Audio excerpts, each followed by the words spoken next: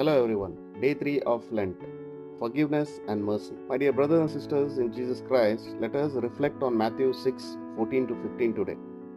Let us remember the importance of forgiveness during this Lenten season. Just as our Heavenly Father forgives us, let us extend mercy and compassion to those who have wronged us, releasing the burdens of resentment and bitterness. Let us pray. Gracious God, teach us to forgive as you have forgiven or you have forgave us.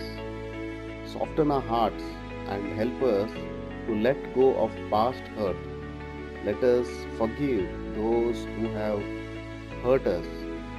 Let your love shine on them.